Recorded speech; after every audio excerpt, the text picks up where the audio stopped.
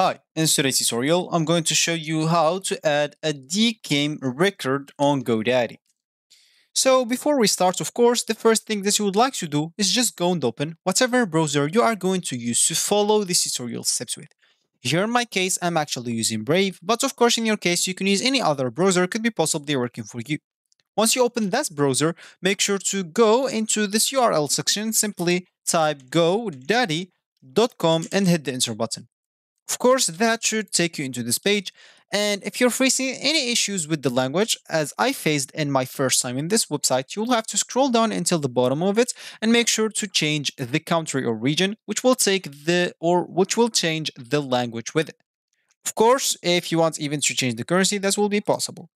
So now you will have to go back and log in into your account if you have one. And if you don't have an account, you'll have to go and create one. Of course, you will be able to do both options. As this top right corner option, you will find the option to create or even log in into your account.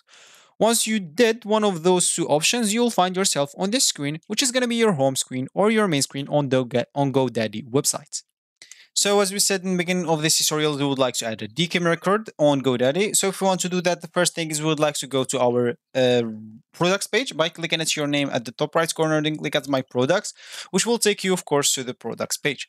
Of course, once you're here, make sure to expand this domain section if it's not expanded and just look for the domain name that you would like to add the Dkim record on.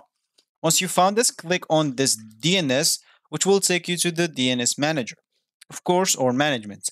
Of course, make sure you are at this DNS SEC. And once you go to this DNS records, make sure to click at this add button, which will give you the option to add a new record on your domain name. Once you do that, of course, just go to type and choose, sorry, not MX, choose CNAME. And here, of course, you'll have to fill the name and value and even the TLL. Of course, if you list it as default, it will be 1 hour, just so you know. Once you finish, click at add record and you'll be good to go. So that's actually for this tutorial. I hope you like it. Thank you guys for watching and goodbye.